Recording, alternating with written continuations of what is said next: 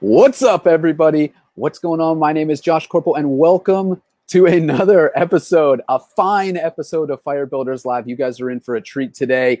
Ryan Lee is back on the show. Ryan, what's up? Welcome to the show. Oh, yeah. I love coming back. This is my favorite show in the world. The Firebuilders Live. Anytime, Josh, I could just hang with you and talk business, talk life. I'm in. So I am ready. I'm ready to rock this. I appreciate it. And by the way, right, I didn't tell you this before, but you were a extremely influential, like person that helped me shape what Firebuilders Live is today. Like, you were one of the early guests back in season 1, and I learned a ton from our episode. And then I decided to shape all of this stuff around kind of stuff that we talked about. So that's cool, dude. So yeah, I feel like we built this together in a little bit of a way. We built this city on rock and roll. The first of many 80s references to come. Yes, it will be peppered with it. Before we get into this, let me explain to everybody watching what the hell we're doing here. We stream live Monday through Saturday, 6 days a week. We take these big ideas and we break them down into small steps, things that you can do singularly every day to remain consistent, to not overwhelm you, but to be consistent in your progress. Today, if you don't know who Ryan Lee is, you are going to know him by the end of this. Know him and love him. Let me tell you a little bit about what Mr. Lee has done. He's the CEO of Freedym, the 100% fluff-free Netflix for entrepreneurs, and also Rewind, the nutrition company that makes health fun again without obsessively biohacking yourself into oblivion, which I read that on your site, that copy, and I was like, yes, I love that. Seriously, the world's like best tasting green drink and juice from Rewind. Dude, it's amazing. I had it this morning.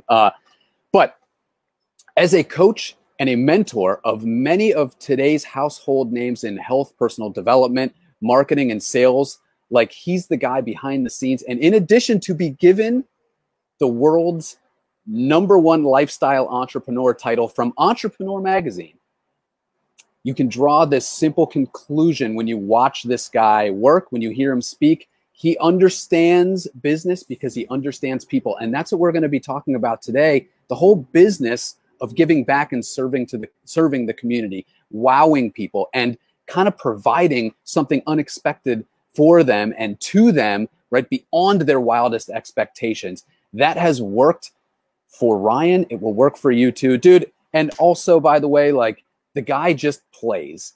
That's what I love about you, man. You go out there, you try things, you have fun with it. That is why I am so excited to have you back on the show. So again, Ryan, dude, welcome again to Firebuilders Live.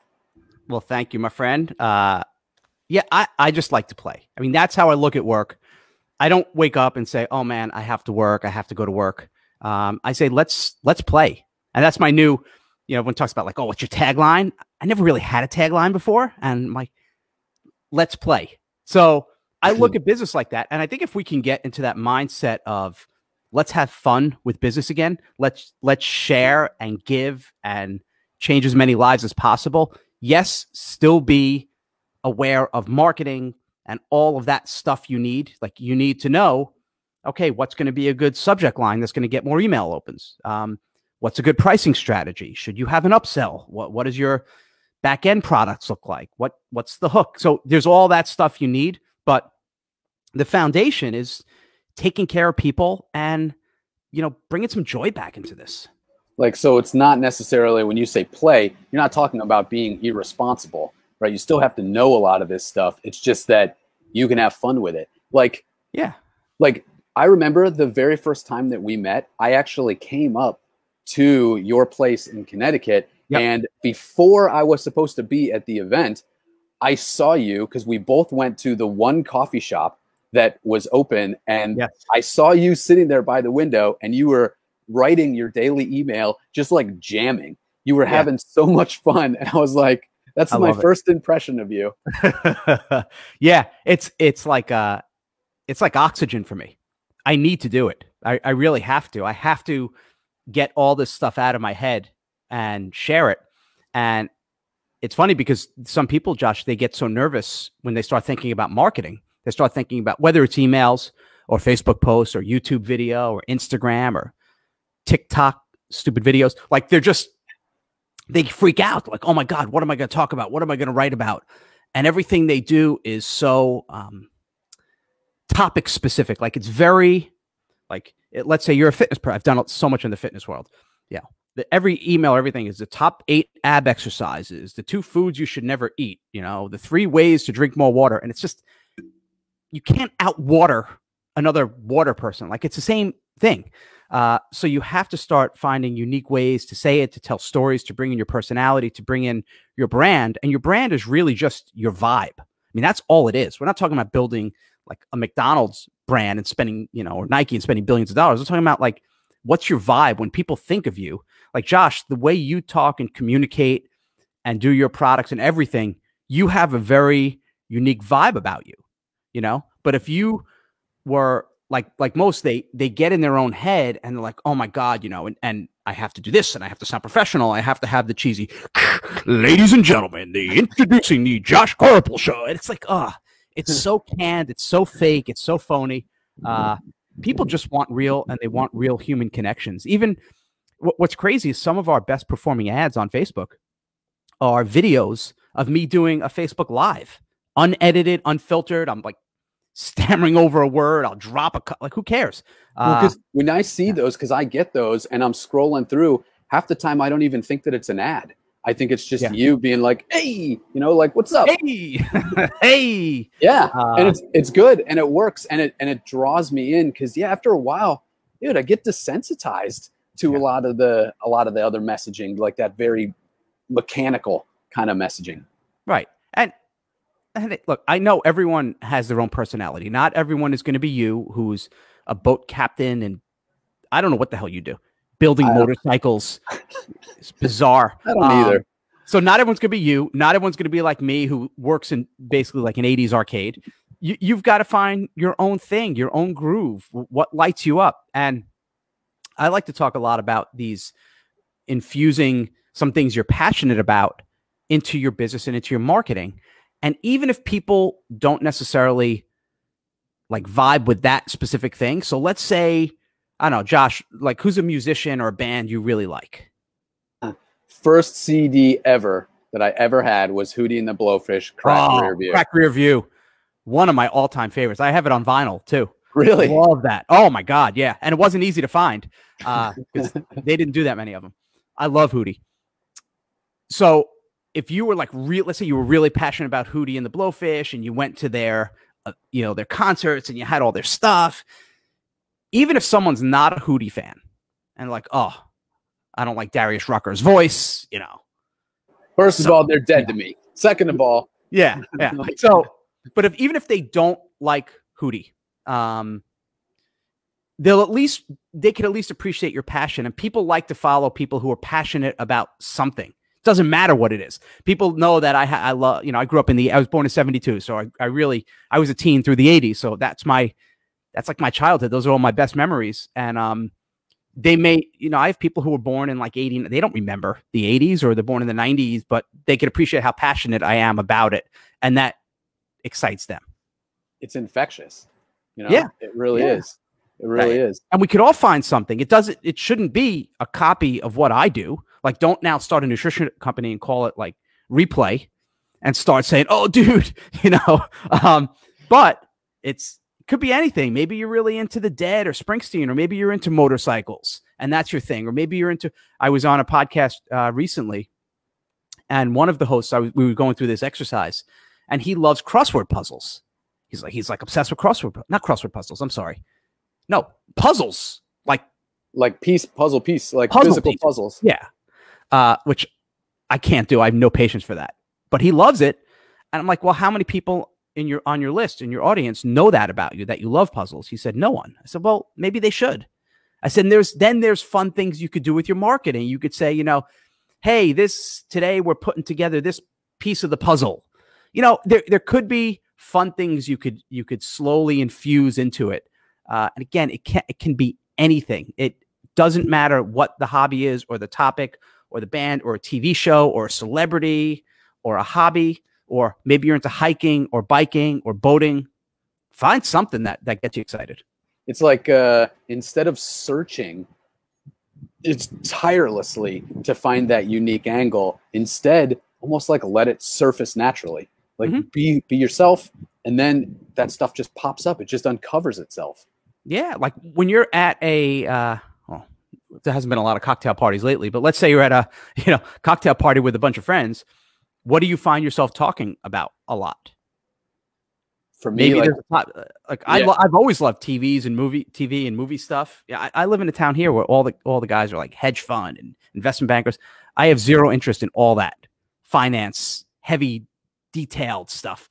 So I'll find one person and we'll just start talking about movies. I'm like, that's it, and I just corner them all night. Do you overlap? And I'm trying to think of what that movie is. What's the movie with Michael Douglas where he's the Wall Street? Yeah. You could talk a little bit about Wall Street. But by the way, okay, so that's a really interesting thing you bring up and it has to do, I don't want to go too off topic, but when talking about your business and building your business and having fun, and infusing fun and joy into your business, it's important to recharge your batteries. And I think there's a really heavy push now, and has been for a couple of years with guys like Vaynerchuk leading the way. It's about grind. You got to, outwork someone. And if you're not successful, it's because you're not working hard enough. And I think that's dangerous. I think that's dangerous for a few reasons. Number one, you need to recharge your batteries. You need a good night's sleep. You need to stay hydrated. You need to give your brain time to decompress, because that's when the best stuff comes out, not when you're working 24 hours a day.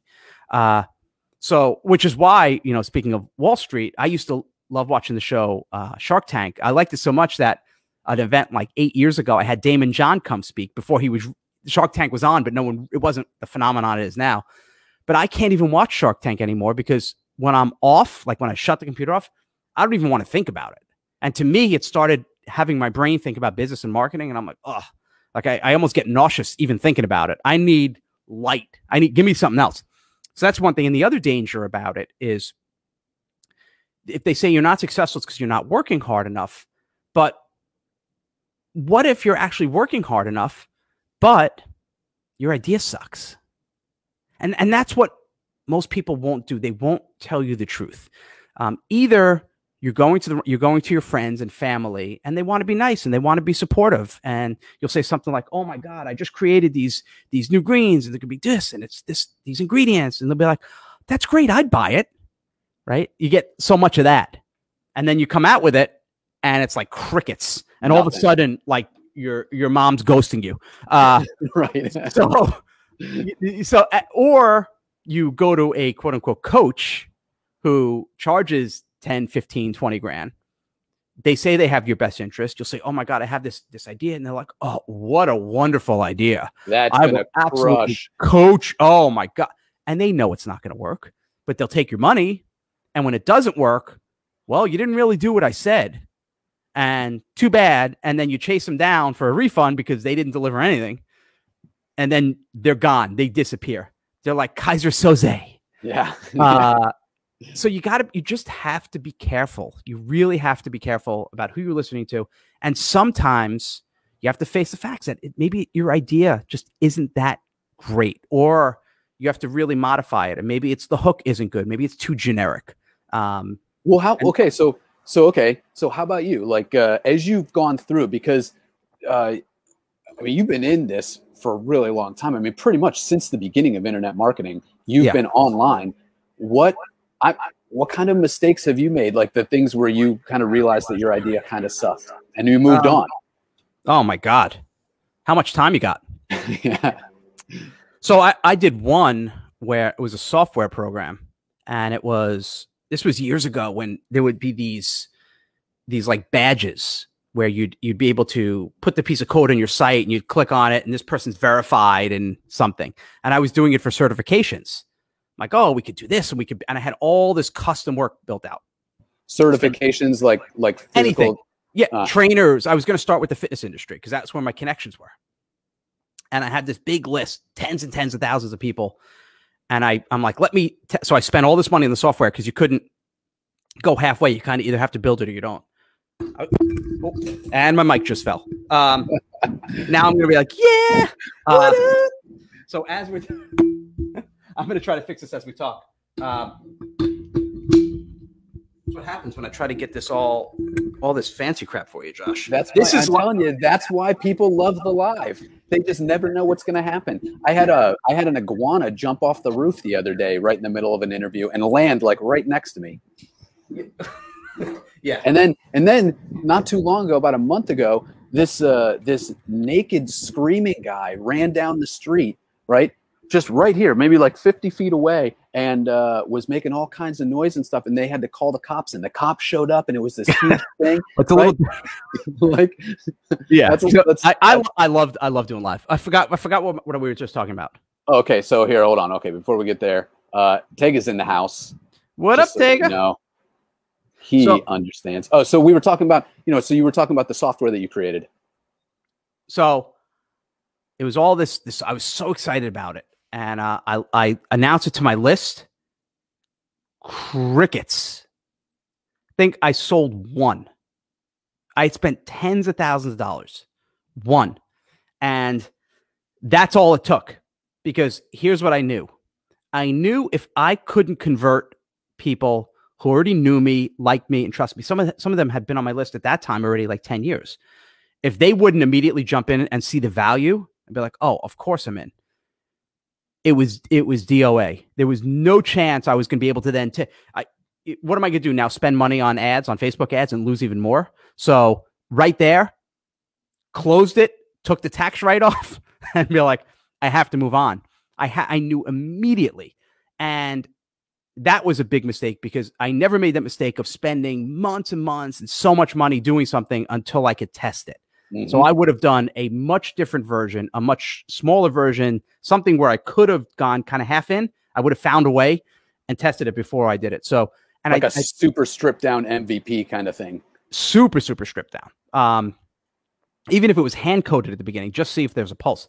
And that's a mistake a lot of people make. It's maddening. I'm in this one Facebook group for like people who want to start membership sites, and my God. Every question is about the software on the platform. Every question.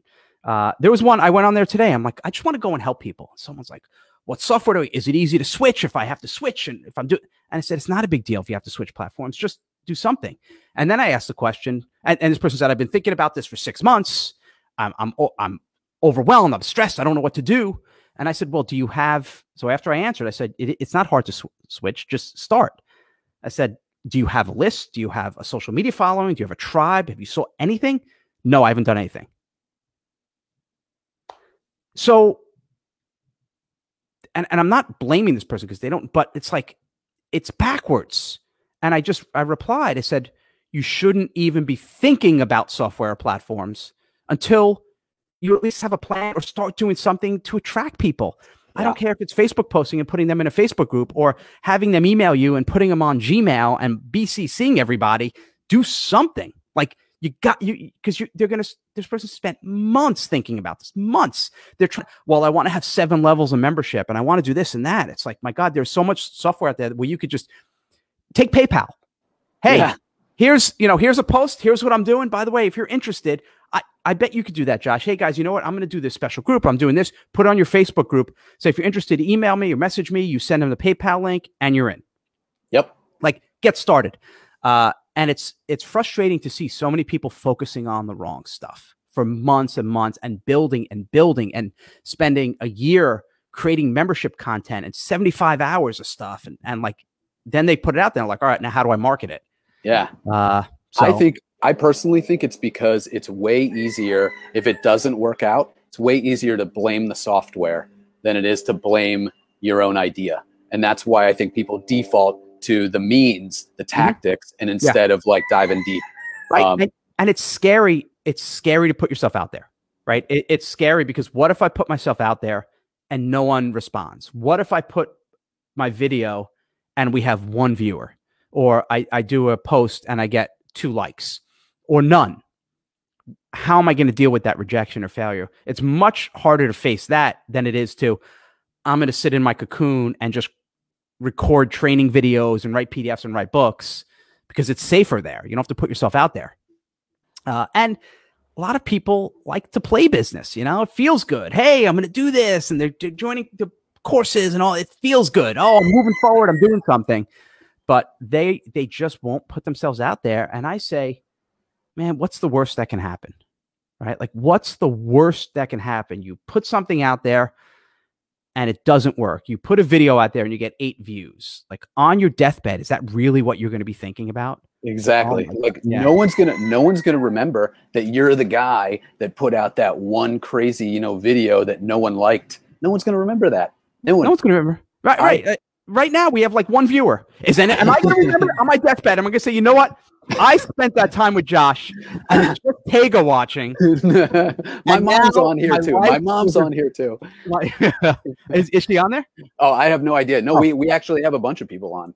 Okay. Oh, cool. So we got 3. I actually can't see who's on, but I know, and you know, I'm just kidding. But even so, right? Like, so what?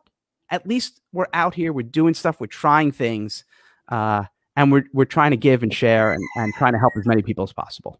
Yep, I totally. You know, I was gonna say, do you know a guy named Mike Roderick? That name sounds really familiar. Yeah, he's a cool dude. He's been on the show too. I should really introduce you guys. You would get along really well. But he did this thing to test out his offers. He didn't even create a page. He would send out an email and it would take them to a Google Doc where he just wrote down what the description of the services was and was like, if you're interested, just let me know. Like, that was his sales page, a Google Doc. And I was like, man, hell yeah. I can't tell you how many programs I've run or products or membership sites where it's as simple as that. They'll pay with PayPal. I'll put them on a list and I'll email them, hey, here's today's training. And I give them a downloadable link from a Google Doc. Why can't you do that? Well, I got to use Kajabi and it has this and it's like, no, you don't need that to start. Like, let's market and let's just try putting out good stuff. That's it. Like, just start there, but start from a place of giving and sharing and showing people that, hey, this is what I'm doing. This is what I'm excited about. This is what I'm passionate about. This is how I think it's going to help you.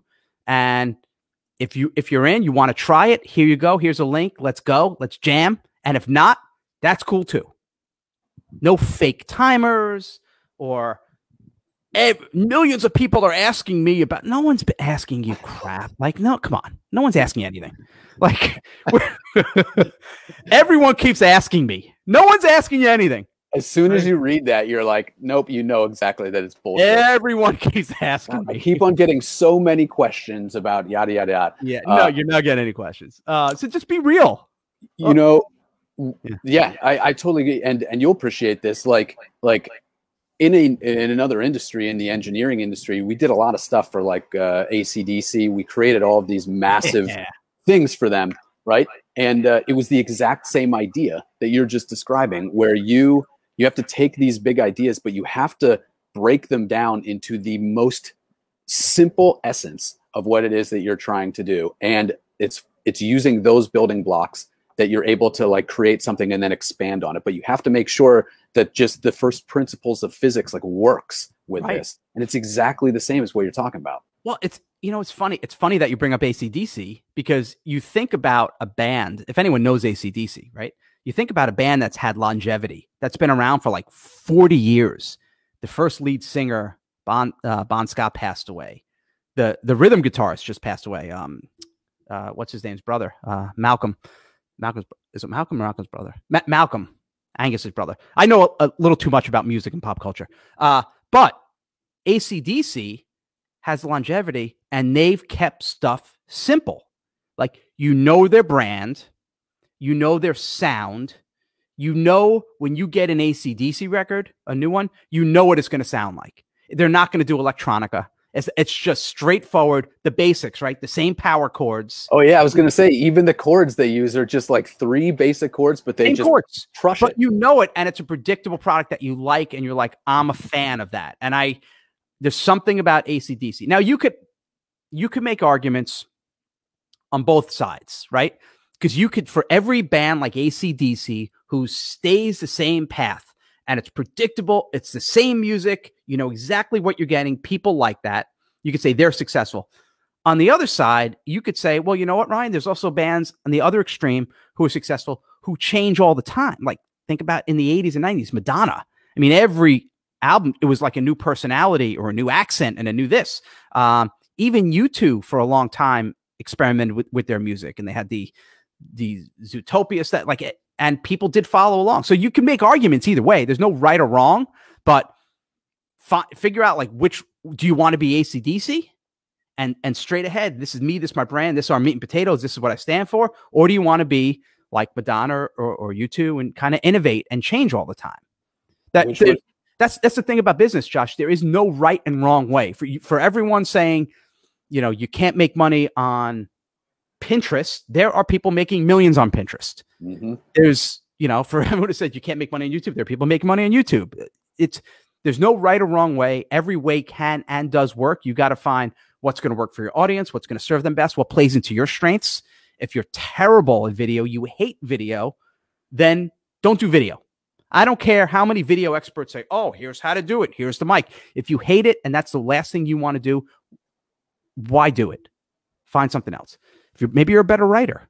Go into the writing. This guy I know, Ryan Holiday, who keeps writing books like every week.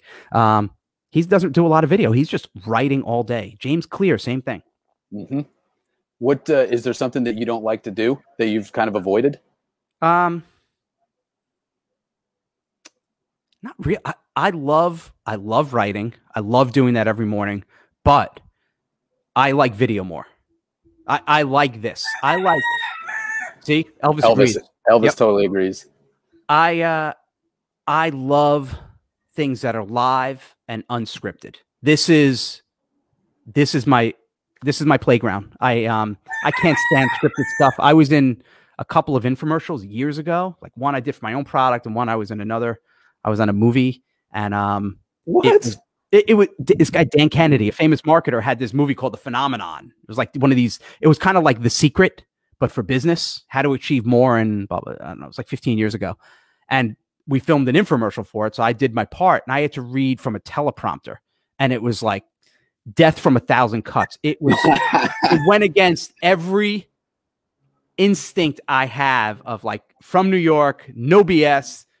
Here we go. Let's go. And I'm like, I can't do it again. And now I don't care how much money you offer me. I am not reading from a teleprompter. Even when people, if I do podcasts, I do a lot of podcast interviews. They'll send me 10 questions ahead of time, and I'll get on. They'll be like, "Oh, did you read it?" I said, "No." Nope. They said, "Well, you should have read it." I said, "I don't want to because I don't want to even think about what's coming. I don't like to think like I want it to feel real and spontaneous." And some hosts don't like that because they're like, what are your top 3 favorite books? Or how did you get started? That means they didn't do any research about you. Right. Or if you were starting over again, no list, no money, no hands, you can't see, no, what are you going to do? I'm like, oh, enough of the generic question. That's why I want to come on here and just let her rip, baby. Just go off the cuff, man. Yeah, but again, you got to know your strength. Some people, the stuff that I do with live is terrifying for them.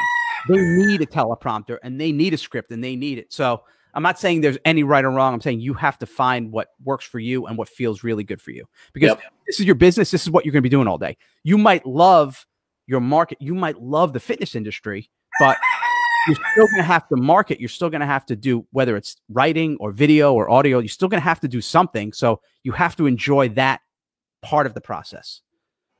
This, I'm sorry, Elvis is freaking out right now. Yeah, I think he really enjoys what you're talking about. Resonating. Elvis is loving it because every time Elvis just knows that I'm telling the truth. He is. He's right over here, and he is seriously staring at me right now. No, but man, like, have you seen just on that topic? Because what you've said about being unscripted and making it, you have passion in what you're doing and making it off the cuff and dynamic. What's so cool about what you've done, Ryan, is that you have been able to do that in a way that reaches literally like millions of people. I mean, you've got with both Rewind and Freedym, like the way that you do it, you have all of these big platforms, but yet it still feels, when you're talking, like it still feels like it's just you and me, like having a conversation. And that's an art, man. Well, first, I've been doing it for a long time. right? Like I started my first site in late 98, early 99. So as of now, what is that, 22 years? It's been a lot. You get pretty good at doing something for a really long time. But it always comes down to when I sit or when I write, I always think about one person, like one person in mind. And I always make sure I'm talking and addressing that person, and it could be little things. And I see people make this mistake all the time. This very tactical mistake in email. They'll say stuff like, how is everyone doing? How are y'all doing? Or how are you all? Or hi, everybody. And you start it off like that. And immediately the person reading it is like, well, okay, they're just saying this to a whole bunch of people. They're not really talking to me. Even though they know that, right? They know that you're not writing to them, that it's going to a bunch of people. But by saying it, you're calling that out. So I never use language like that, ever. And it's a little thing, but those little things add up. And I look at it like if I'm writing an email or doing a video, I'm just speaking to one person. I hope you do this. I hope you take action. And makes a difference. It makes a huge difference. It does. It does. And I think if you're coming from a place of really trying to help them, I think sometimes we depending who you follow, right? There are some marketers who talk only about metrics. Everything is metric driven. What are your EPCs? What are your CPAs? What are your KPIs? And everything is basically run from a spreadsheet. I don't do that. I just come from a place of, all right, I'm writing to this person. What can I do to add value to their life and to help them achieve whatever goal they're going to do, whatever goal that we want them to achieve through my products or services? And I come from that place. And if I do that and I do it the right way and I do it with, compassion, I do it with kindness, I do it with ethics, and I tell the truth and I deliver what I say, then people will buy and some won't. And that's okay. And just start from there as opposed to, oh my God, I got to make money with this. And this one has to do, I got to make $8,000 with this email. And then you just, everything gets all kind of screwy. And then all of a sudden you're writing, you sound like a copywriter. Like I look at it like I'm writing to a friend. So imagine, Josh, if I wrote you, because we're friends, imagine if I wrote you an email or sent you a message on Facebook, a private message, and say, who else wants to make $4 million a month? You'd be like, you're an a-hole. We wouldn't be friends. Right? Inappropriate GIF. I think I would respond with one. Yeah. You'd be like, but yet when we write emails or do videos, that's exactly what we sound like. We sound like a carnival barker. And I don't get it. Just stop it. Stop doing it. Okay. Well, so when you're writing, who are you thinking about? Do you have one specific person in mind, or does it change up depending on what you got going on? It's usually one specific person. In Rewind, I know that I don't want to say the person's avatar because if she's watching, she'll know. But it's someone I know very well. I know how old she is. I know how many kids she has. It's not a quote unquote avatar. It's not a name. It's not, oh, my person is 35 and they're married and they have 2.5 kids and they like Seinfeld. It's not that. They love traveling. Right. Yeah.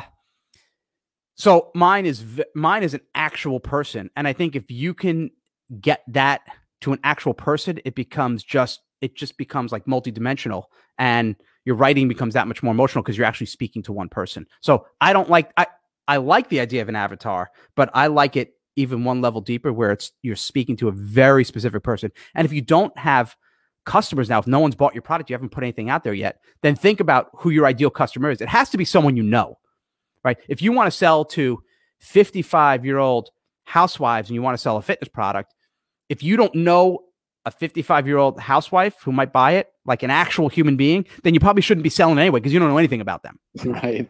Like if you can't think of one, why are you even selling to them? Like you should know these people. You should know what they want and their pain and their ups and their downs.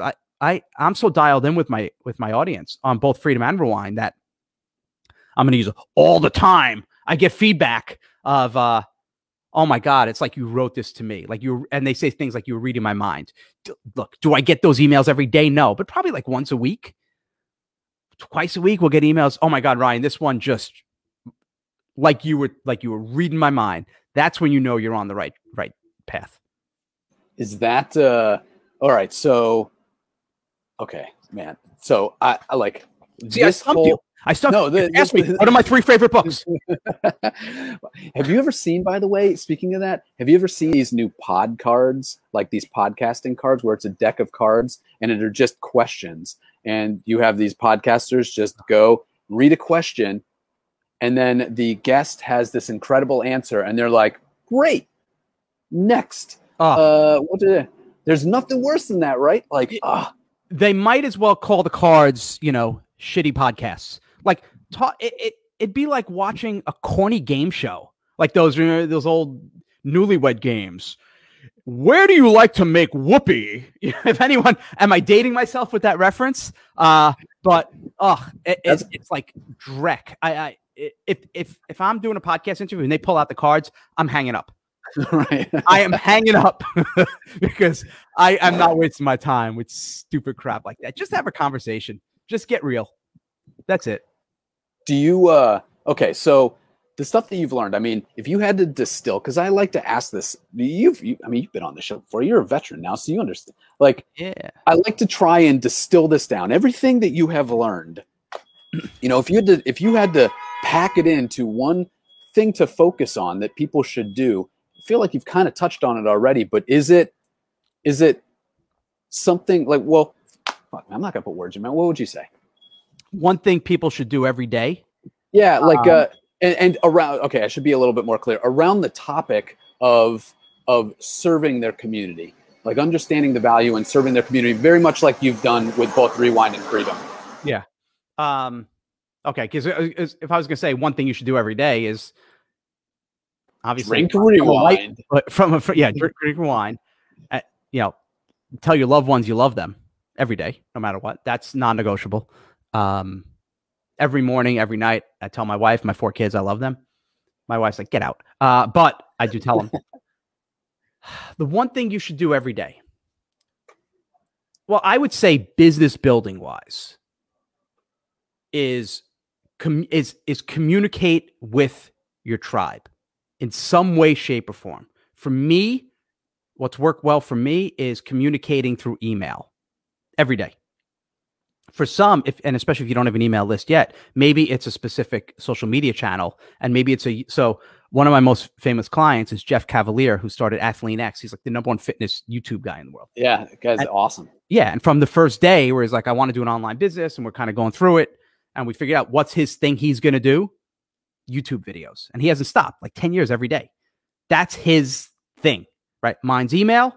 Jeff's main one is YouTube. So one thing you should do is figure out what that biggest lever is, the biggest mover, and do that first thing. First thing, before you check your email, before you check your text and all that stuff, do that thing while your mind is fresh and while you have the most in mind, and be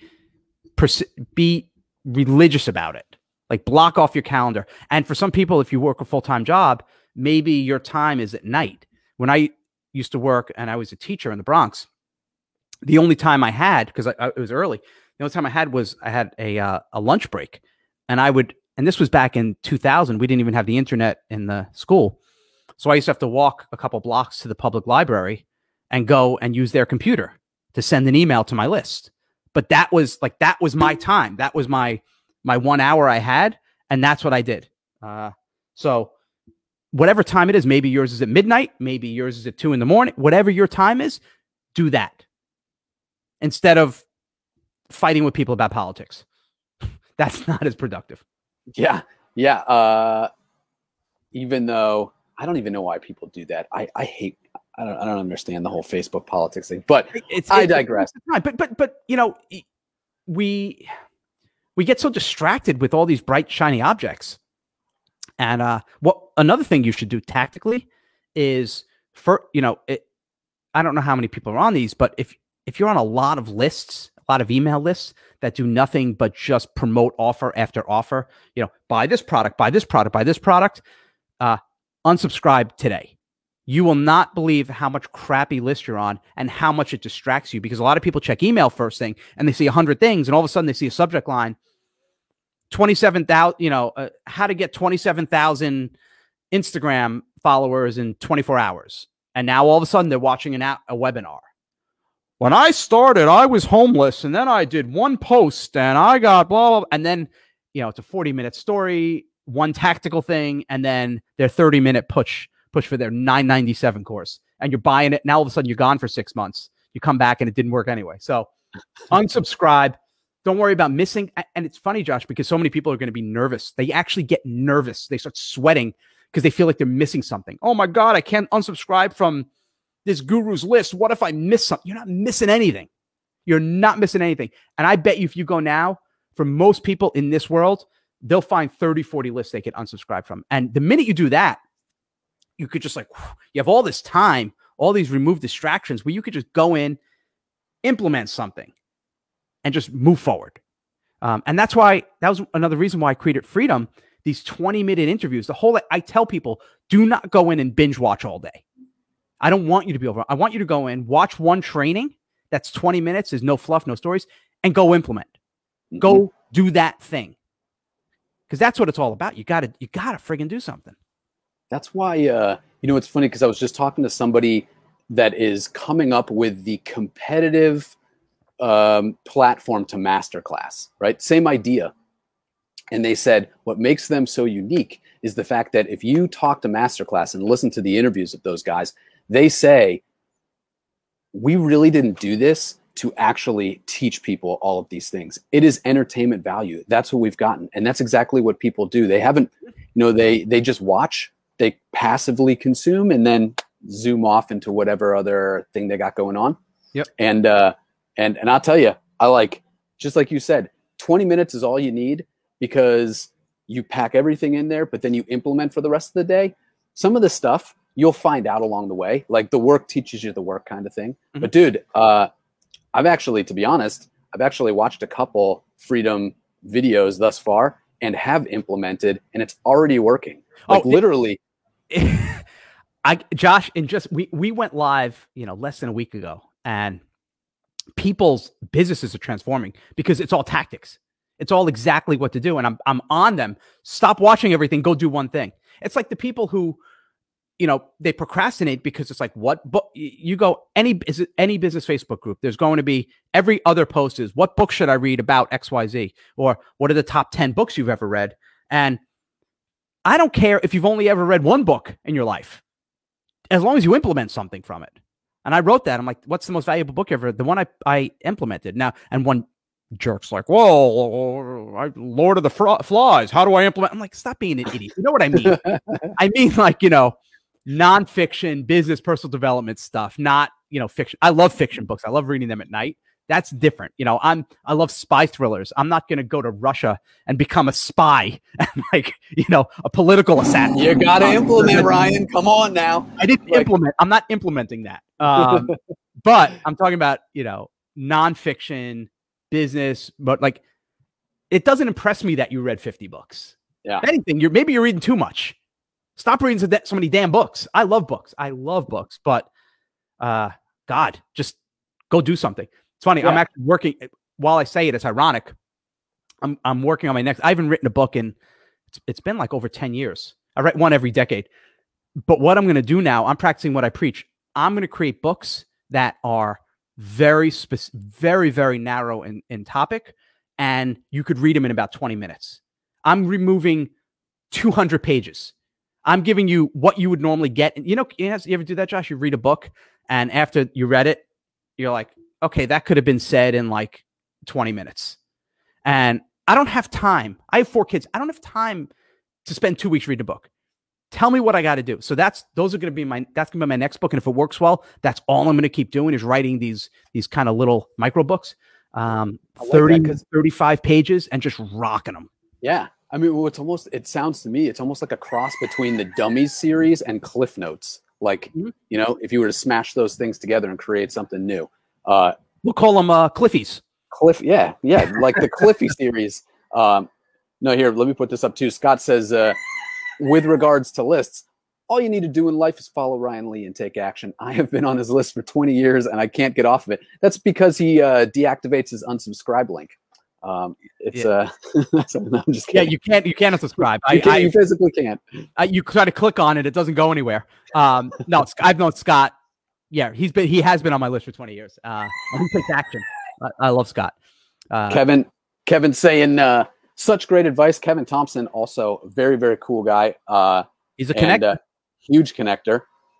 And then Shay, books are information. Action is crucial to take after you read a book. Totally agree. Absolutely. Right? It feels comfortable. Like, you know, people who keep buying course after course, it feels comfortable reading and learning. And what I'm not saying you shouldn't learn. Look, Freedym is all learning and information. That's all it is. So I'd be a hypocrite if I said don't learn. You have to learn. Things change all the time. When I started online, there was no YouTube, there was no Facebook, there was no Instagram, there was none of that. Everything was dial-up. So if I just did what I did back then, I'd be a dinosaur. I wouldn't even be online. So you have to be able to change and move with the changes. You have to learn, continue to feed your brain, but you've got to implement what you learn. And not enough people implement. They're lifetime learners, and they don't actually put themselves out there because they're scared about what's going to happen. I say just go for it. Put stuff out there and see what happens. Yep. Put out a program. Hey, you know what? Pay what you want. Like, do one of those. Pay what you want. What do you think it's worth? $10? Send me $10. Here we go.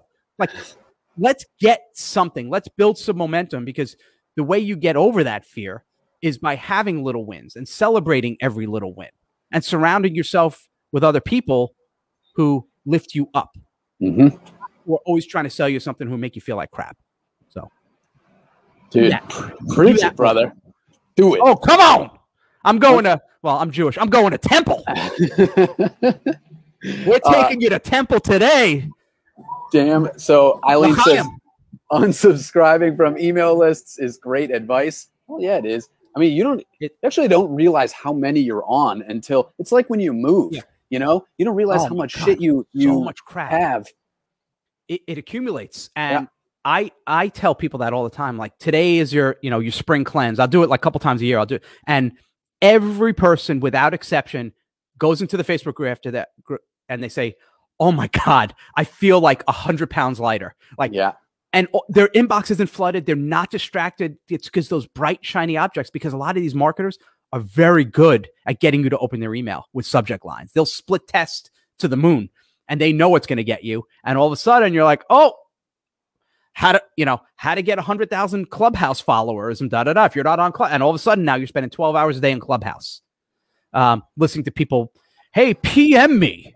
And then they get you on the phone. Well, if you really want to do it, that's my $15,000, spoon with Joshy Josh. I would charge way more than that. I feel like people are getting a hell of a deal. Optional masks. So just, God, I know I sound like I'm repeating myself over and over again, but it's almost to the point where it's insane that how distracted people are and how few people do something. I mean, Scott Colby's a perfect example. Like, he does stuff. He started a greeting card company. He started another a game company now about gratitude. He does fitness retreats. Like, he has an idea and he goes and he implements. Some of them work like crazy and kick butt. Some is like, didn't go as well as I thought, but at least I'm trying. At least I'm putting myself out there. And he's more the exception than the rule. And all I want to do is light people up and put it out there, because, man, it goes fast. Like, when I came on, I was in my late 20s, not yet married, no kids, and now here I am. I'm going to be 49 this year. I have a kid who my oldest, 3 of them are teens. My oldest is a senior in high school. She's going to college next year. All I do is cry when I see her, because I don't know how I'm going to deal with that. I'm trying to like make believe like it's not going to happen.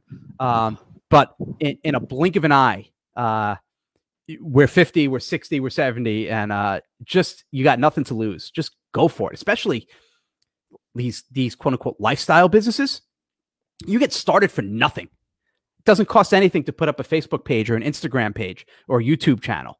It costs you nothing. And at minimum, if you want to start building a list, I don't care whether it's Aweber, ActiveCampaign, MailChimp, it doesn't matter. Get something. Get people from social onto your list, so now you have an asset. Because when you have an asset and a relationship with them, it's much easier to sell. I could sell programs now because I have a relationship with my list where I don't need sales pages. I don't have to do VSLs, which are video sales letters, and, you know, hire copywriters, because people trust me. They know I'm not going to screw them over. So do that. I love this stuff, Josh. It sounds like it. I loved it. I missed it. When I sold Freedym a couple of years ago and I hadn't really been teaching business, I missed it. I didn't think I would because I'd been doing it for a long time, but it's so good to be back and finally talking about this again, and seeing people like light bulbs just go off and be like, oh my God, I get it now. That's the coolest thing. And here's the other hard truth, is that entrepreneurship is not for everybody. There was, I was making fun of Clubhouse before, but there's Elon Musk had a quote, said something on Clubhouse the other day, which I thought was just spot on. It was brutally honest, but spot on. Someone asked him the question, I'm paraphrasing, something to the effect of, what do you recommend someone do to get motivated to be an entrepreneur or to get inspired? And Elon Musk said, if you need to be inspired or you need to be motivated, then don't be an entrepreneur. Yeah. You know? And man, is that on point. You have to want this. This is, I'm not going to, everyone says it's so easy. It's simple.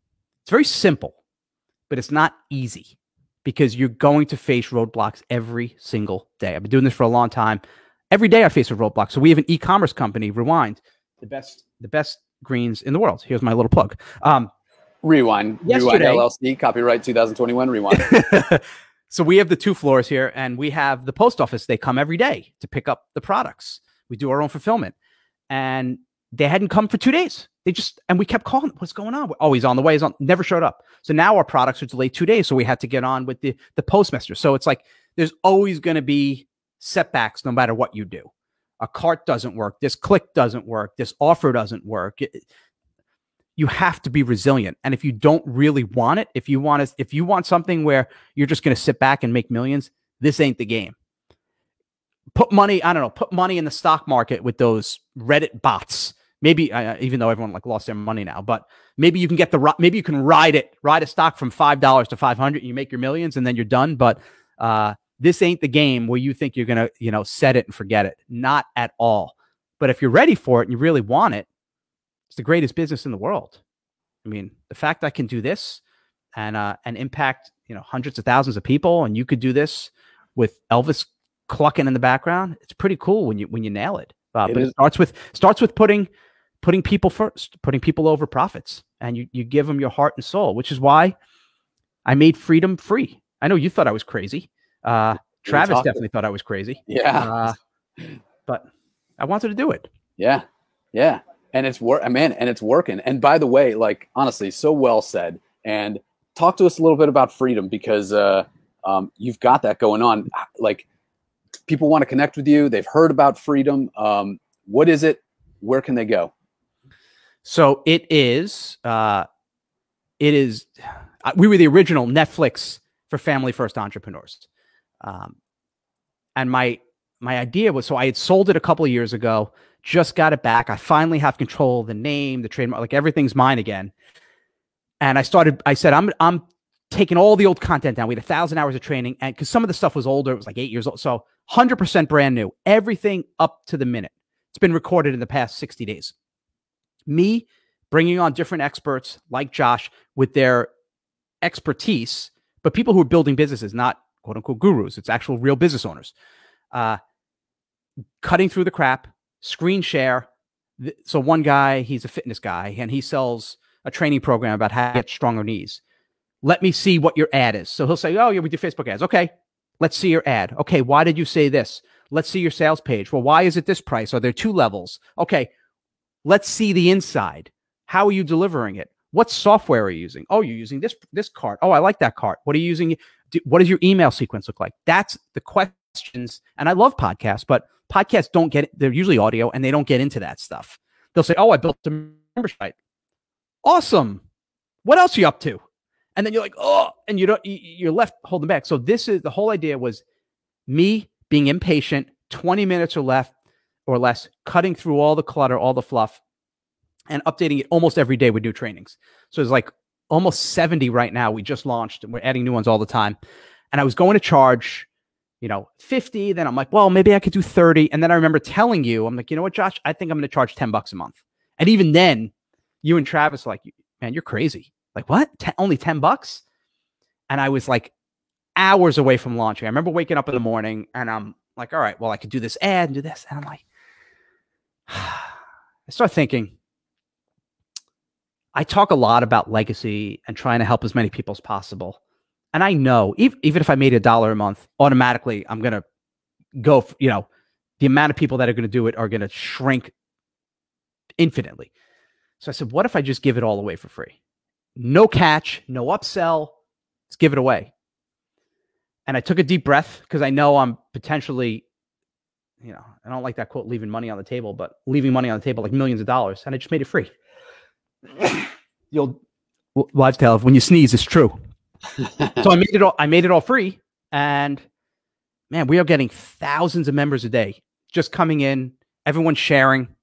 And to the point where people are like, well, what's the catch? Yeah, exactly. Like do you get those people that are a little bit dubious because they're like, well, this is too good to be true? Yeah. So someone told me he emailed his list and the person replied and said, I actually thought this was spam because I didn't believe it. And we are getting that. But that's why I have a video on the page too, saying, here's why I'm doing it.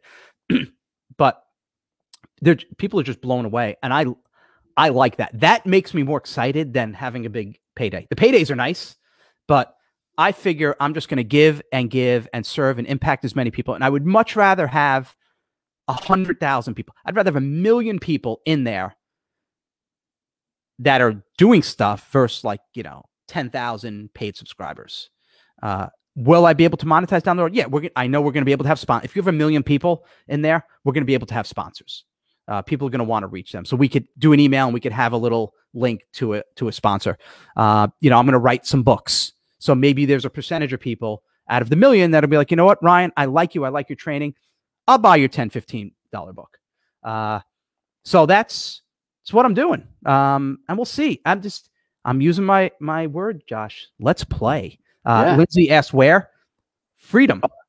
Says, what Ryan is here? What Ryan is here? Yeah, he's been here. I've been here. Don't call it a comeback. Hasn't left. And the site is just Freedym, FREEDYM.com. Go there, sign up, come in. Thousands of people joining every day. All free. Again, they're waiting for the upsell. They're waiting for when you join. Hey, I got a course. Get this thing. Yeah, it's not. It's all in there. Remember the old pasta sauce? I don't remember the Prego. It's in there. And it's fun. So everyone, please go there. Go to Freedym, FREEDYM.com. Help spread the word. Help share it. I love giving, and I think you're really going to like it. People like my style. They like that I cut right to the chase. They like that I make it fun, or I try to make it fun, try to use some type of humor, if possible. Yep. And I'm very, very picky who I let on. Somehow I let Josh in for free. I mean, I let Josh as someone saying for free. I was reading that. That was a mistake. That was a mistake. Josh made it. Travis made it. But there have been a few people who are, let's call them slick. And they're like, oh man, I want to share this thing. I'm like, nope, we're good. I'm not letting them in. They are not going to be, it's people either I know really well or come from someone I know that's trusted, and people who are not going to get you in and try to just ream you over the coals. And it's a lot of the people are my clients who are building stuff in all these unique niches, really cool stuff. Like my buddy Ken. So this is a really great story. You know, Ken Allen. Yeah. I've known Ken since 4th grade or 4th grade. I think we went to school together. So I've known him for 35 years. And he was a tennis pro in Boca and had his own tennis program going. He has a wife and kid. He's like, you know what? I want to have more income online. So we started learning online stuff. And this was when Freedym was a paid thing, and he joined it and he connected with a guy, and he started a membership site with this guy for people with MS. And it's just like, they started with a Facebook group. They have a 7-figure run rate now. And we actually, it's funny. He was the longest training because Ken and I, because we'll just talk and we were laughing. We're going through his email. And it was supposed to be 20 minutes.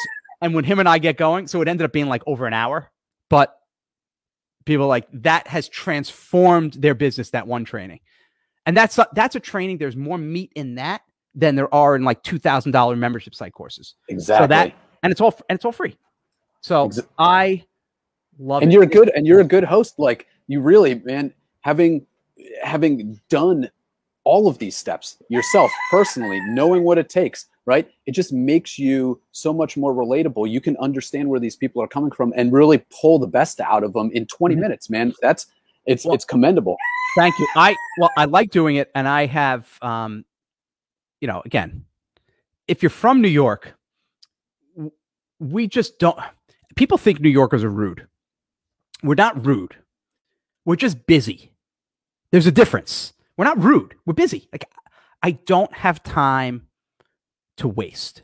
I don't.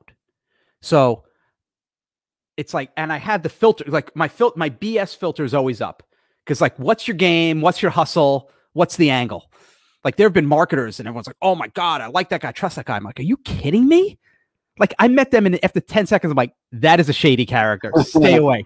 Stay away. So I sniff it out in a second. And I know I've had one or two where I start doing the interview and they talk a good game, but the minute I get them on and start drilling in, I know if they're full of crap, if it's a lot of like theory, because a lot of people who teach marketing, they make money teaching it, but they don't actually do it. Yeah.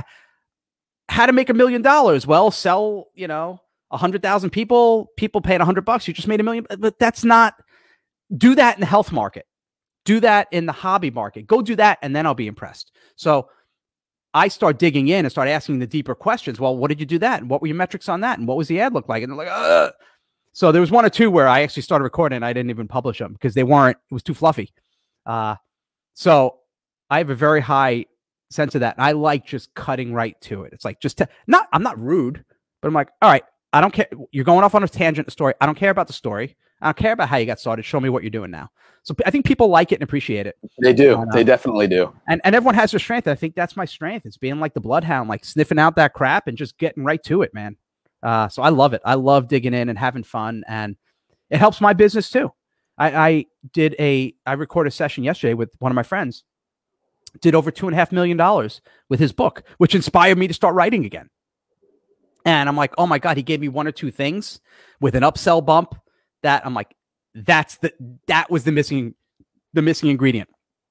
And I'm going to implement it. So it's so much fun to give and to share. And the minute you do that, I mean, think about how your business, all of your businesses can change if you have a tribe of hundreds or thousands or tens of thousands of people who just like what you're doing and like what you're giving out.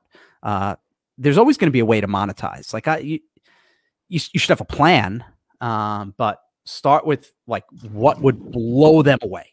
What's everyone in the market doing? And while they're zigging, how do I completely zag?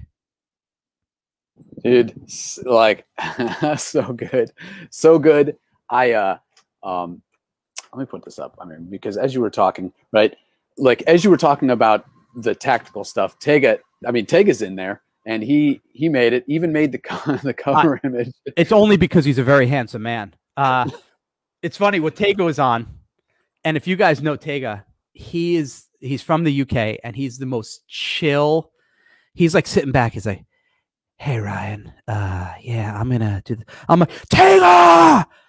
So you just, so I had to amp up that. I think he might have like raised his voice 1 decibel, maybe. But Tega's the most chill. So he's good. He's like Denzel. Yeah, he's like a UK Denzel. How do you not get Tega on there? But Tega's a perfect example of a guy like in the trenches doing it, where I'm like, I love to bring people like that to the forefront versus every other marketer that you see all the time. Like there's a couple of well-known ones in the internet marketing space. They're not going to be in Freedym. I'm sorry. If you want to see, I'm not going to mention names publicly. You and I know some of them that we tease each other over it. This is such cornballs. Here's another filter. If you're a marketer and you're posing in front of a Lambo or a mansion you're not coming in Freedym. I have a zero a-hole rule. I get it. God, I sound so arrogant and judgy. And I know that's the way some people market, right? You know, hey, look at my cars and look at this stuff. Man, that just feels so wrong to me on so many levels. I was brought up from a very conservative household financially. You never show off if you have money or wealth. Be humble, serve, volunteer. You will never find me posing in front of cars and showing bank account.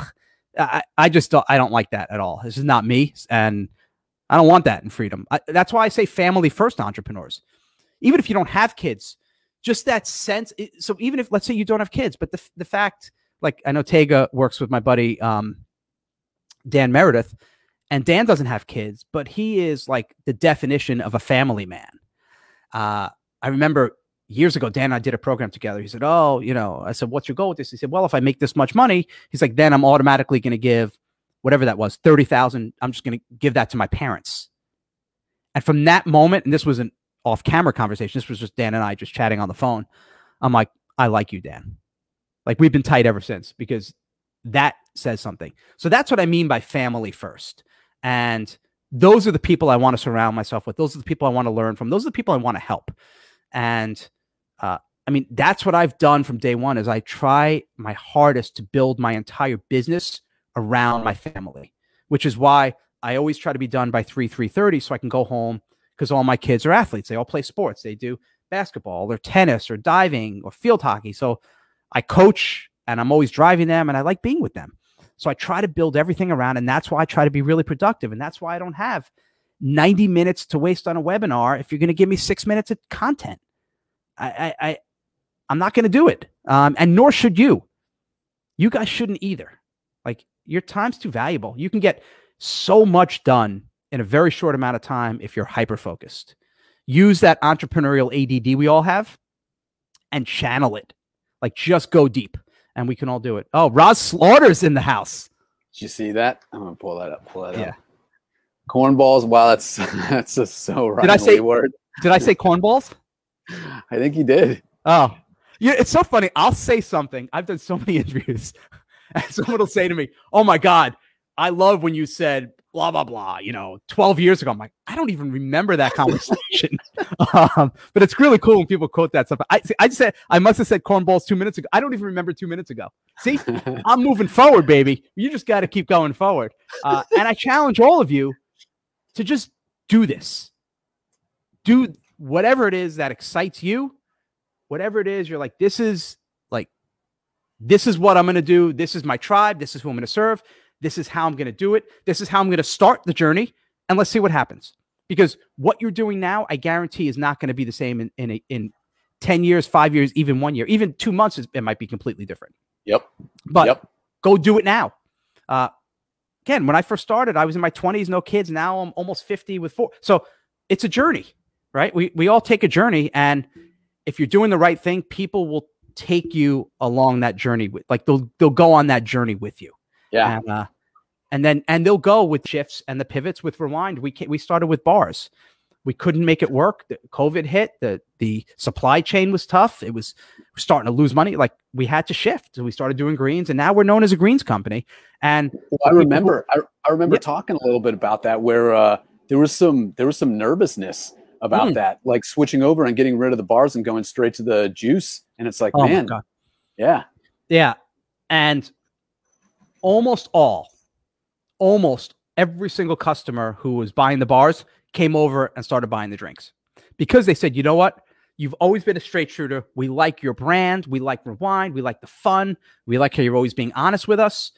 And we're going to try the drinks, as opposed to me just trying to, quote unquote, extract money out of people. And that was the big change for me. That word, extract money. I'll never forget. I'll tell this quick story. I was about to speak at an event, and this is when I was in my guru a-hole phase. We all go through that. I was starting to drink my own Kool-Aid. Which, by the way, when was that? Was that like early 2000s? It was probably like 2005 to like 2010. Okay. Because I remember it really changed right around 2010. after my fourth child was born, and then my mom passed away a few months later. It was right around that time. And then I was going to speak an event right around that time in 2010. I'm about to go on stage, and there was like 800 people in the audience. Very well-known marketer was running this event. And his second in command, the producer of the event, I'm about to go on stage. And, I just love when I come on stage, I want to be like Springsteen. I just want to rock it. All I want to do is have everyone just like leave a sweaty mess. Like, oh my God. And, he gets I am seconds from going on stage. The person's putting the mic on me, get me set up. And he goes, Ryan, you have one. He looks at me dead in the eyes. Josh, I swear, you have one job and one job only. And he pauses. And I'm waiting for the pump up, like kick some ass or change lives or bring the house down. He goes, you have one job and one job only. And then he goes, to extract as much money as possible from every person in this audience. And I was like, oh, it was fucking mood killer. I felt like a dagger had been put in my heart, even though, yeah, I was there to sell. Like that was the game back in the day. But I don't know what it was about the mood and the way he said it and what I was expecting to hear. And it was like, I can't do this anymore. Because I had come from, a lot of people didn't realize, my background was nonprofit. My first 7 years, I spent 6 years working in a children's hospital with kids with disabilities. I have kids with spina bifida and cerebral palsy and scleroderma, you name it. I worked with kids in wheelchairs, and that's all I did for 6 years. And sports and fitness and adaptive aquatics. And then I spent a year as a teacher in the Bronx for inner city kids who were at risk and who've been arrested. And all I did was want to serve, especially disadvantaged kids from the inner city. And it's all I wanted to do was help people. And I kind of fell into this world of online. My online stuff did well. And here I am about to go on stage. And I'm like, I am so far, it's like that moment where you're just like, you realize like, what have I become? It was the beginning of I got to get back to like what I was put here to do. And what is it? I'm sure the analogies like with an airplane, right? Like if you're off by like 1 degree or something, and if you're going from New York to California, you're off by like 1 degree, and you keep going, you end up like 6,000 miles away, right? That was me. Like you don't feel it at the time, but that was the, oh my God, I'm supposed to be in California. I just landed in Vancouver moment where I'm like, I got to get back on my path. So that was the beginning of soul searching, figuring out what I got to do, getting my health back. I was diagnosed with an autoimmune disorder. I had all this stress, again, losing my mom, having the 4 kids. One of our businesses went on, all this stuff. And it's been a journey, like getting back to being a human being again and feeling good about what I do. What are kids someone would ask my kids years ago, what does your dad do? You know what? My dad extracts money from people. No, man, that's not my legacy. That's not what I'm going to leave. I want my kids to be proud of what I do. I want to be able to make money. Yes, I want to impact lives. And I think you could do all of it. And that's what I'm trying to do with both Freedym, by making it free, and Rewind, and making this company that's the best screens in the world, and that's affordable and that's fun. So I'm glad I challenge all of you to do this. Yeah. I'm glad that you said that, because I think that a lot of people feel like being a good person and making good money is fairly mutually exclusive. Like you can only have one and not the other kind of thing. And what's so cool about what you're doing is that you're doing both, man. Like you've figured out a way to make both of those things happen. It might have taken you just a little bit longer to kind of feel it out, right? But I think I've always had a sense of that in my business. Like I've always tried to treat people really well, but you kind of you get sucked into the marketing world, and they forget, a lot of the stuff you hear about, it's, a list. Oh, my list is 300,000, or I made X amount of money. And you start to lose track that these are human beings. They're mothers and fathers and brothers and sisters and husbands and wives and grandparents. Like they're real people. And we lose track of that. And I think you just get back to being a human being and serving them. And you can be a good person and do good stuff. And people appreciate it. They appreciate you saying, here's what I got. here's the price. I think it's going to help you. I think it's a really good value. Here's the link. I think, and if you don't like it, you get a full refund. And by the way, if you don't like it, or it's not for you, or you don't have the money, or it's not right, that's cool too. Here's another thing you could do. Maybe another competitor. Like if you don't like our greens, that's cool. Well, so we do a lot of ads, and almost every comment is positive. Oh my God, I love the greens. These are great. I love your company. I love your service, all that stuff.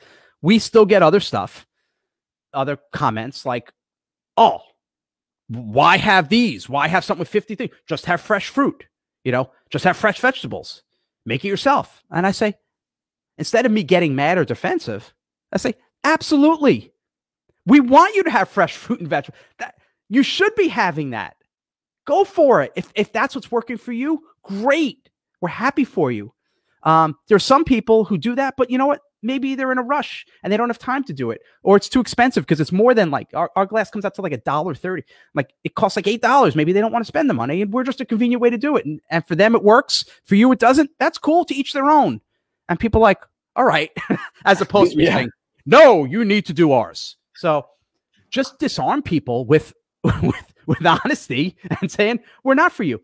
People are shocked when they'll ask in the Facebook comments of our ad, will these drinks, make me lose weight? And I say, no, they won't, because it's not like if you have a drink, if you have a green drink and you wash it down with a Big Mac, large fries, an extra large Coke, apple pie, Wait, I'm not supposed to be mixing my Rewind drink with like Diet Coke kind of thing. We like to mix it in a lard of vat of fat and just right. Blend it like a pineapple fat ball. Yes, Roz, I just said a pineapple fat ball. Quote me on that. Tweet it. But we're just being honest. Other companies will say, oh, yes, we have this, and it's going to help you lose weight. All you do is take a scoop a day. There was one guy that was selling this supplement, this weight loss thing. Such a bunch of crap. And they wouldn't even include the ingredients on their sales page. Because, and it's so infuriating to see them taking advantage of people. And I'd rather get less sales and less conversion and just tell people the truth. And we still get, people still get, one guy the other day on the comments said, oh, I understand you said it helps people lose weight. I said, no, I didn't. I didn't say that. Where did I say that? Show me. They're projecting other stuff onto us. But, people have been burned and they mistrust.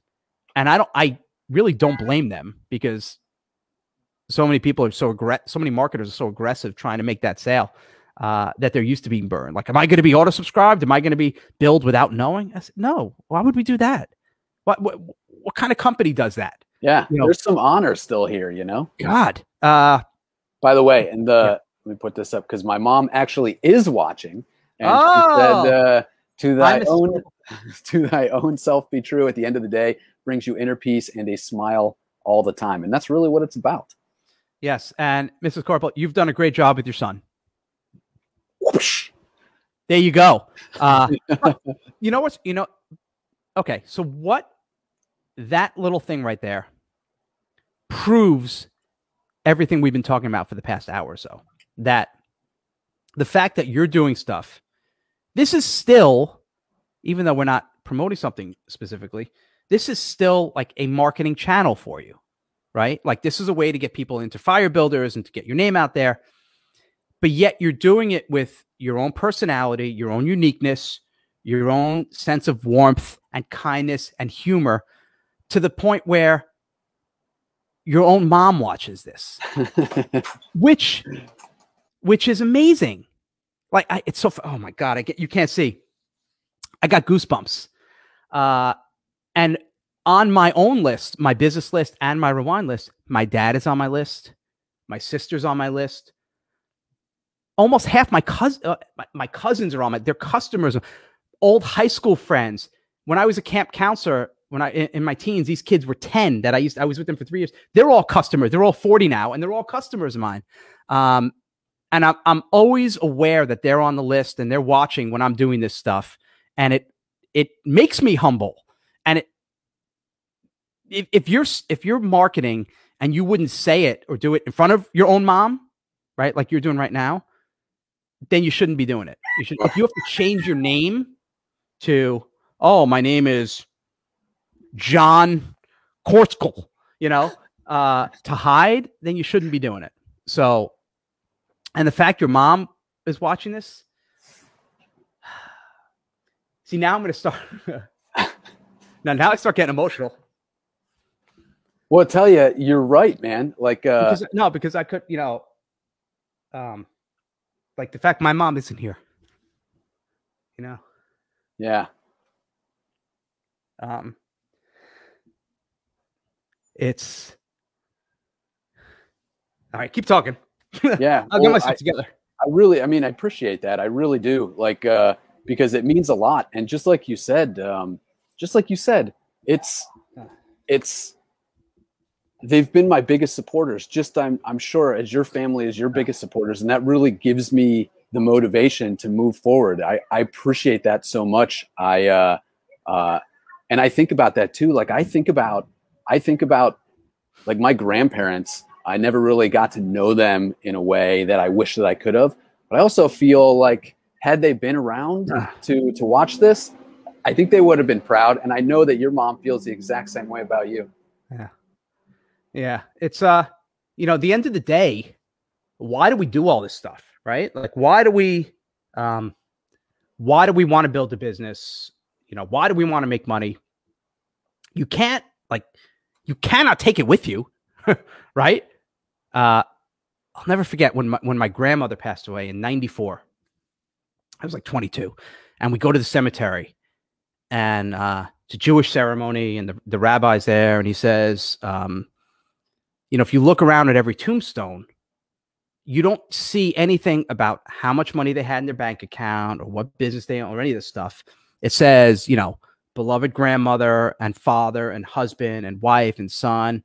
And he said, at the end of the day, that's really what matters. And I'll never forget those words. And I'm like, that's it. Business is cool. Generating profits, cool. Funnels, ebooks, courses, e-com, all cool. But at the end of the day, what are we doing? What impact are we having? How are we serving people? And then are we doing it the right way with integrity? Are we perfect? No. Am I perfect? Hell no. Do I screw up all the time, every day? But when I do, I take responsibility and I do the best I can to make it right. And we have one guiding principle in our businesses, in both Rewind and Freedym. And it's so easy to run my customer service because they all have the same filter. They never have to ask me a question. Never. They never ask me anything. They don't say, what do I do with this customer? Because I told them, here's the only question you ask yourself. What would I want if I were the customer? So for example, someone gets two containers of greens. They open one or they open both. They didn't like it. They want to return it, which by the way, never happens. But let's say it did happen hypothetically because everyone loves our greens. They're supposed to return it to get the refund. And if they say, well, and we say, okay, just return it, we'll give you a refund. They say, well, I don't want to go to the post office because my car's not working or, I have to watch my kid, blah, blah, blah. Instead of us pushing back and saying, you got to, that's the thing, which most people would do. We run the filter. So my customer service, like Osman, would say, you know what would I want if I were the customer? I would want the refund and not have to return it. And that's exactly what we say. You know what? That's fine. Keep it, give it to a friend, give it to a family member. Here's your refund. You don't have to send it back. No problem. Does it cost us a little bit more money in the end? Yeah. But I mean, I could count in 22 years the number of chargebacks I've had on one hand. Chargeback. Almost, it's essentially zero. Refunds, 1%. In the marketing space, they're usually 20, 30%. Ours are 1%. Because I think we're always being transparent. We're not over promising. We're saying, here's what you're going to get. Here's how it's going to be delivered. And you just take care of people. Well, when people hear you say that, and then they say to themselves, yeah, but aren't you worried about folks taking advantage of you and stuff? Has that actually happened? Is the reality, or is it like, oh yeah, no, people definitely take advantage. When we were doing a free plus shipping for our cleanse, and we did with our bars, and we said, just limit 1 per customer because we were losing money on each one. It was a way to get new people to try our stuff. We had one woman who did it like 18 times, and we'd email her and say, please stop. Like that's not what it's for. If you want to buy the bars, here, buy a box and we'll give you a discount, but you can't do it because we keep losing money. And it says one per customer. And she'd use a different email to the point where we just, we did the best, block the IP, and we had it tagged. So every time our order would come through, we'd immediately refund it and wouldn't ship it out. Does it happen? Yes. It happens much. The fringes.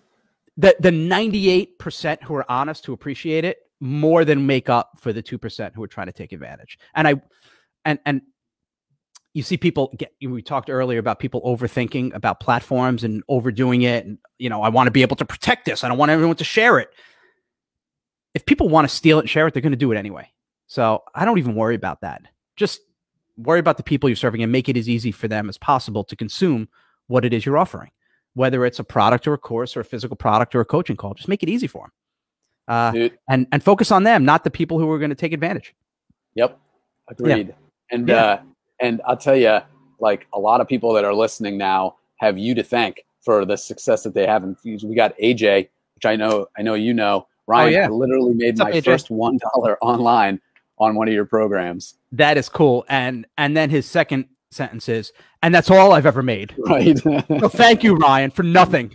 I lost $98. Yeah. It was a $99 product. I am negative 99, a-hole. No, AJ, that's cool to hear. When I see stuff like that, though, that's what keeps me going. Seeing things like that, whether it's in the business and seeing people who've made more than me over the years. Like, one of my guys, Mike Geary, God, he actually became an investor in Rewind.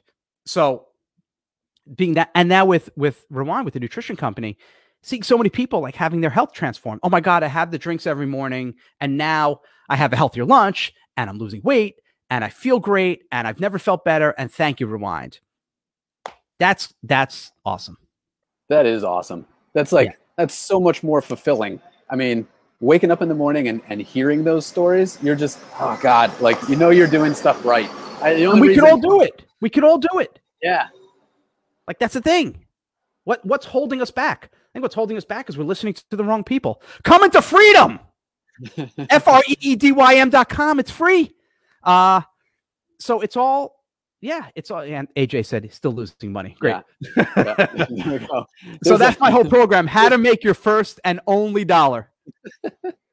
That's my whole pitch. Here is a tactical question, right? Did you do this all on WordPress to create Freedym? Everything's on WordPress. Yeah, it's all like custom built stuff, but it's all on WordPress. Yep. Okay. Yeah. And I dig it, man. Yeah, we kept it simple too. We don't even have separate accounts for people. Everyone comes in. The only way to access it is you subscribe to the email, and we give out the password. Here's the password, and everything is protected. It's with one password. And I changed the password so you'll keep opening the email, stay connected. I don't want people coming in, getting an account, logging in once, and never coming back in. I want them to stay engaged and to actually use it. Otherwise, don't bother. I want to help people. I'm not doing this to waste my time and just to hear my own voice. I want to have as many people in there using it and moving forward. I want 1 million people to say, you know what? Freedym's my thing. It changed my life. It didn't cost me a dime. That's pretty damn cool. That is pretty damn cool. I'm not trying to put everyone else out of business. Like, I look at us, see, Elvis, I look at us as a support, as a support system. Like, if you're in another thing and you're in whatever, ClickFunnels or digital marketing, like I know Ryan, I know Russ, I know all those guys. If you're doing that and that's your thing and those are your teachers, great. We're just an adjunct to it. Like, if I look at it like the live streaming world, Netflix is kind of like the thing, right? Like, most people subscribe to Netflix. And then there are some side ones you might do. Maybe you have Hulu, or you have Disney Plus, or CBS All Access, or one of these. Maybe you like British stuff and you're in BritBox, or you're in one of these Quello, which is just live concerts, streaming concerts. So you kind of everyone's got like their thing, and we're just a nice way to supplement it. And you might find that Freedym is scratching my itch. It's all I need, and that's all I want to do. That's cool too. But I'm not trying to put other people out of business. I just want to be here to help and be a support.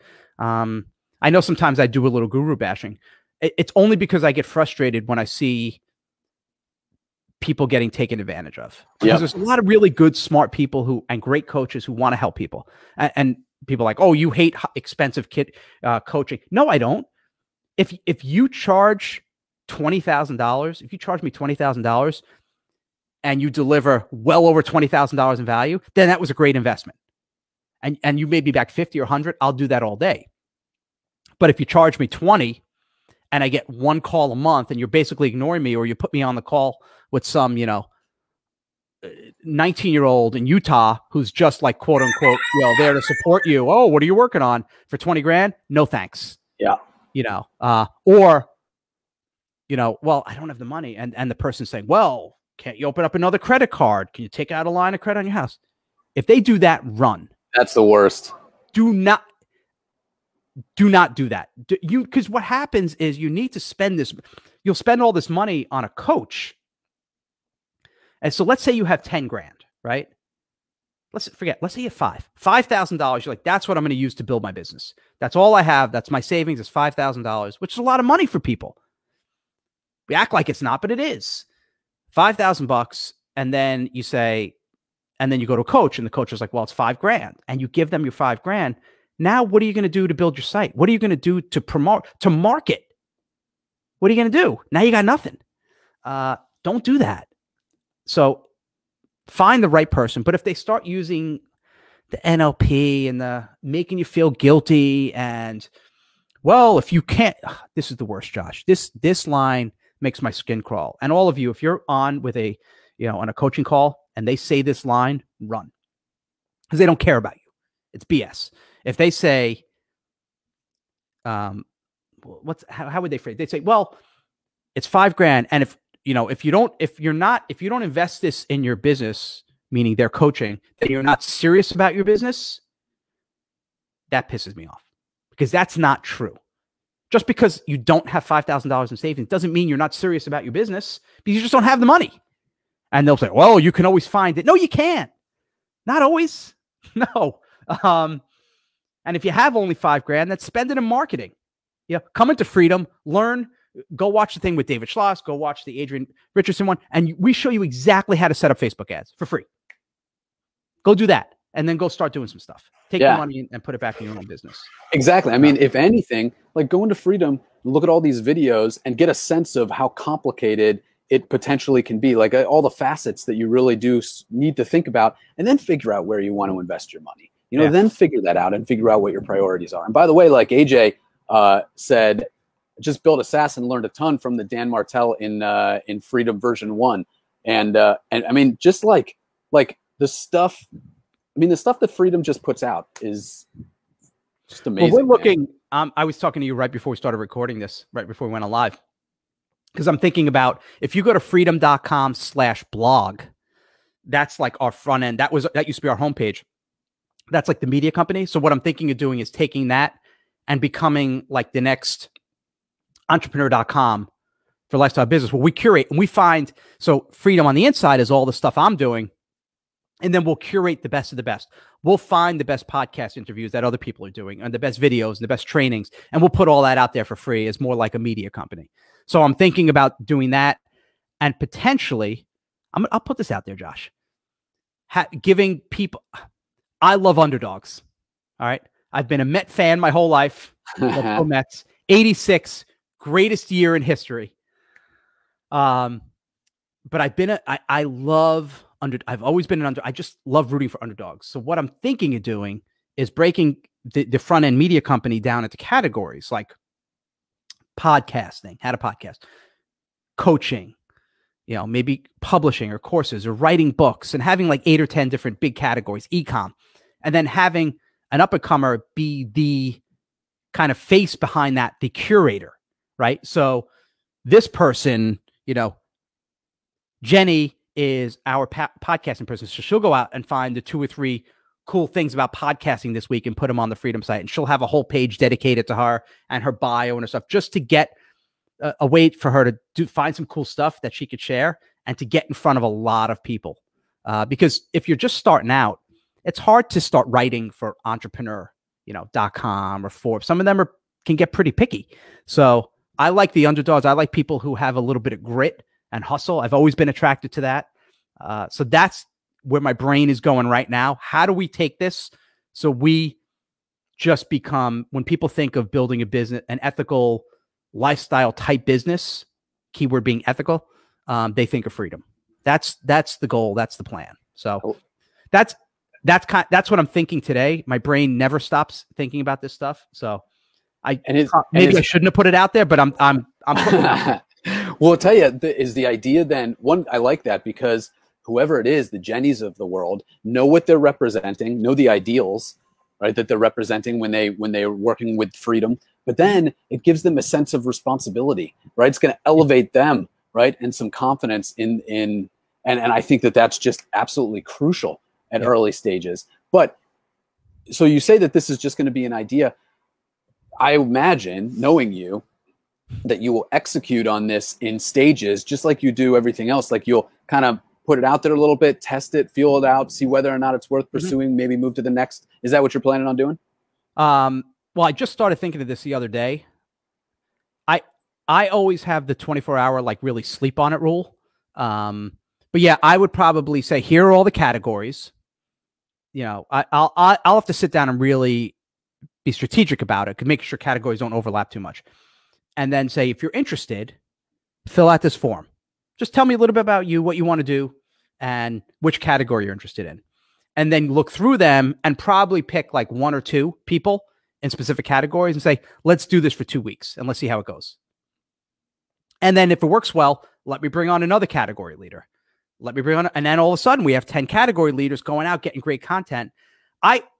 Using that rule of what would I want if I were in their shoes, I think about when I was first starting, and if I wanted to be in the whole marketing world and there was an opportunity for this incredible media company and me just starting out, you know, let's say I'm in my 20s, and I say, Ryan, you are now in charge of membership sites. Even if you never built one, go out and you find all the best podcasts about membership sites, all the newest stuff, all the greatest blogs, all that stuff. And all you do is write a paragraph or two and just curate. I'd be like, I'm in, you know? And I'm not trying to take advantage, like we're trying to get all this free labor, but I'd be giving someone a really good opportunity. They'd have their name, their face, their link, and we would be promoting them as, hey, this is from this category, you know, courtesy of this person, to get them in front of, you know, hundreds of thousands of people for, you know, an hour a week of work. So that's kind of what I'm thinking. I think it would be pretty cool. It would help us create really good content. Yep. I wouldn't put all this stuff on my shoulders. It would help other people get out there. And if they all of a sudden become the expert on e-com or podcasting or membership sites, and they become like a go-to trusted voice, and they want to start creating some stuff, cool. Yeah, I can give them a push. Maybe they work with me. Who knows? I don't know where it's going to, that's the thing. I don't know where it's going to go. Well, and you know, wherever it ends up going, because whatever it ends up doing, like, I mean, working with you, it's going to go somewhere really good. Whatever it ends up being and becoming, you know that they are going to take that goodwill and pay it forward to somebody else down the road. Like, it's exponential, man. The things that you're doing with this, it's fun. And by the way, like Tega said, all right, twist his arm, but he'll only do it if you have a category for how to get a Tega. Well, that was the first one I was going to start with. There's only two categories. The first one, how to get a Tega. The second one, how to appreciate the 80s. Yeah. Well, it was going to be, I was going to use like a movie reference, how to lose a Tega in 8 days. Yeah. So yeah, there'd be 80. Well, if there's an 80s category, you know, I'm doing that one. Would you trust anyone no, to the 80s? No. Not really. All of a sudden they'll do a reference and they'll reference like In Sync. I'm like, dude, that's like 98, 99. Come on. You're fired. No, if you're doing boy bands in the 80s, first we got to start with like New Edition. We work our way up to, you know, to New Kids. Like, we'll play in that world, but don't throw me some 90s stuff. You got to know your stuff. But yeah, so that's kind of what I'm thinking with Freedym as the media side, to help get the word out more, to reach more people, to impact more, to become like a one-stop trusted source, because I don't feel like there's one now. Mm. You know, I mentioned Entrepreneur, who I've written for. Their stuff's a lot more general. It's like, you know, how to start a wings business. You know, if you got 800 grand to invest in it, cool. You know, how to open a Subway, but you know, a dry cleaning place. Ours would be much more like low cost, startup, fast information, software, e-com space. That's kind of where our thing is. So yeah, we'll see. I'll you know me, Josh. Yeah. I'm just gonna play. I'm gonna see what happens. If you guys are interested, though, message me. Just send me a private message here on Facebook. I'm at my personal Facebook is the Ryan Lee, THE Ryan Lee, and message me and say, you know what, I'm interested in one of the categories, and tell me what category. I'm open. I'm open. All I want is someone that could do 2 to 3 updates a week. Short. You're not writing original articles. It's not like a full-time writing gig. It's curation. I want to just find the best, because there's so much good stuff out there. I want to be the one place where it's all, you could find it all at your fingertips. I like it, Yeah. man. Dude, Ryan, you know how I told you that this was going to be a 45-minute interview? You said, I think it's an hour 45. Yeah, I misspoke. Dude, I can't tell you. Seriously, I not only have I learned so much, and I'm so grateful to just call you a friend, but watching you work and emulating some of the stuff that you have done in the business world, it's really helped me tremendously, as I know it has for a lot of people that are watching. So, man, I can't thank you enough for taking the time to hang with us today, dude. This has just been incredible. Well, I appreciate it. You're the only person I would do this for on a Friday. So we're recording this live on Friday because we talked about calendars and being productive. Like my Fridays blocked. I never do appointments on Fridays. They're always blocked off. But you said, when could you do it? And then the other whole week was full. And I said, and I looked at my calendar. I said, and you said, what about Friday? I said, done. So that's why I was also able to have like almost 2 hours. I don't have any appointments Friday. Fridays are my flex days. If I go to a movie or get a massage or take like a 2-hour nap here while I'm away from my family. So this was fun. You asked me earlier, what do you like doing? I could do this all day. And I implore all of you to find stuff like this that you can do all day that lights you up, and figure out a way to build a business around that and tap into your strengths. Unsubscribe from all those no value lists. Tap into your strengths, serve people, do the right thing. Listen to Josh, and join Freedym, FREEDYM.com. It's absolutely free. And I just created this to help as many people as possible who want to build a business. That's it. It's free. There's no catch. There's no upsells. There's no credit card. It's not a trial. It's free. I'm doing it right now. My idea is let's do it for 90 days, see what happens.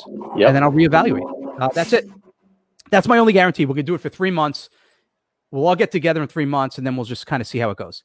And if you like the world's best tasting greens, Rewind Co. REWINDCO.com, like the Rowan Company. Try them. I think you'll like it. I mix the pineapple with coconut water. It's like a pina colada. It is the best, man. I know. It is absolutely the best. I love when people open up the greens and like, oh my God, they smell like either the pineapple or the cherry or the peach. It's so cool. It's incredible, dude. Yeah. This whole conversation has been incredible, really, man. It's been one of the most memorable conversations that I've had ever on Firebuilders Live. But 2, I mean, we just have had people on this entire time for almost 2 hours, dude. Jeez. So I don't even like listening to myself for 2 hours. I have to say, Wendy says, you got one. She's in. That's it. There you go. Mission accomplished. Dude, thank you again for taking some time on Friday to be here. You're the man. Seriously. No, I don't know what else to say. No, stop. I appreciate it. I seriously am no different than anyone else here. I don't have any special skills. Yeah. I'm a former gym teacher, former recreational therapist. I'm a 5'8" Jew from New York. Like, I don't have any special superpowers. I just want to help people. I want to give, and I like listening and creating cool stuff that help. So everyone could do it. Just unlearn a lot of the hardcore markety stuff and just get out there and kick some butt. But I really appreciate you having me on. We'll do this every day. The Josh and Ryan show, and then we'll bring in Travis sometimes as a special guest. But thank you all for all the people who have stuck around and listened for a couple hours. I really hope that you could walk away with at least one or two big ahas and one thing that you could do and implement right away that could start helping your business. And by the way, if you join, yeah. Oh, I was going to say, and if you do, like, let us know, you know, what let it us is. know. Yeah. Share the love. And in Freedym, you'll see what I do is if you help share it and spread the word, because I just want to reach as many people as possible, you'll win free courses. I've created like multi-$1,000 courses that I'm giving away for free just by you sharing it. And there's nothing to sell them. People are going to thank you for it. So there you go. When I first saw that, it was, you had that like lineup of all of the things that you get as you consecutively, like as you get up on Abra. And the very last one is just you. It looks like you just get like Me. Ryan, you know, 1,000 people, refer 1,000 people. You just get Ryan.